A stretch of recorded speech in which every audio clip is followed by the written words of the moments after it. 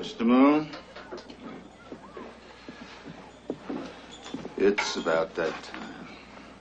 What about my last meal? You're smoking it. Hands behind your back, Mr. Moon.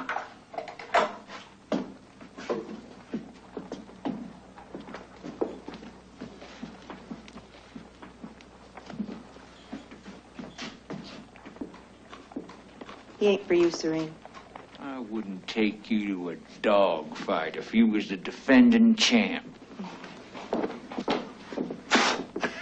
You oughtn't to have done that, Mr. Moon.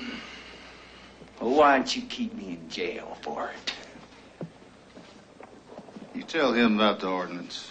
No. Why not? I don't like him. And people I don't like, I don't tell nothing. What ordinance?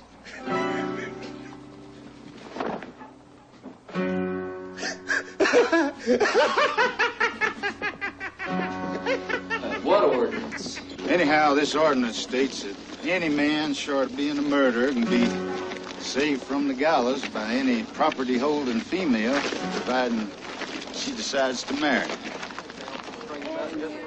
And they done that in Roman times, too, as I recollect. Sweet Jesus H. Christ Almighty. Ma'am, I think there's a couple of things about me that I'd like for you to consider. I don't need your insult. Oh, I agree with you completely, but you got to take into consideration that a man can get a little irritated and even act like the Dickens when he's about to pull him.